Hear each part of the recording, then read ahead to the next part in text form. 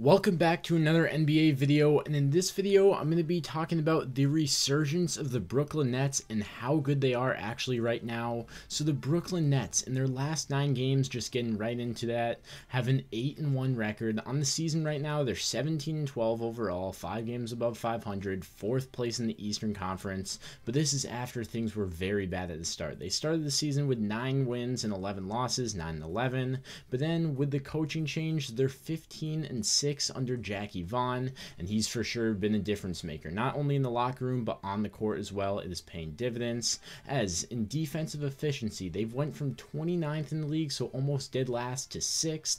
Their net efficiency from 28th to 5th, and Kevin Durant, he's putting up ridiculous numbers. There's nothing new. 30 points per game, 7 rebounds, 5 assists. He's leading the whole league in points. He's leading the Nets in points and in assists. Kyrie is averaging 25, and they're also 10-3 since he's returned to the lineup.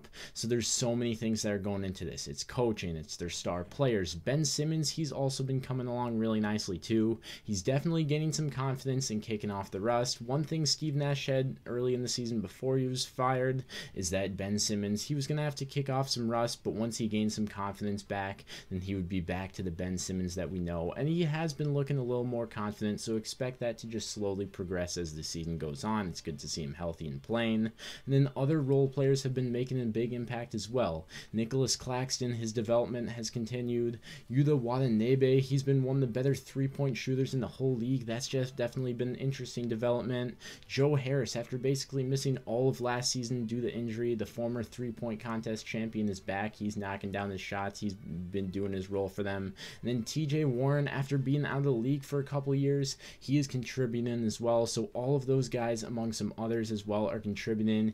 A guy like Cam Thomas, a backup point guard, when the other guys are out, he can go off for some big buckets. Markieff Morris and others. They have a deep team this year, or they have deep guys that are contributing right now, and that was the problem last year in the playoffs when they got bounced and swept by the Celtics. They had no depth and no help. It was just the KD and Kyrie show. And for a team with a ton of negativity and drama surrounding them for whatever reason it was, Ben Simmons, Kyrie Irving, Kevin Durant requesting a trade this offseason with the ownership, and then the Steve Nash situation, they've sure turned a lot around in a short period of time. Now they're looking very good. Under Jackie Vaughn, they've had the 2nd best record in the East. Their defense is coming along. KD and Kyrie are playing well. Ben Simmons is getting better.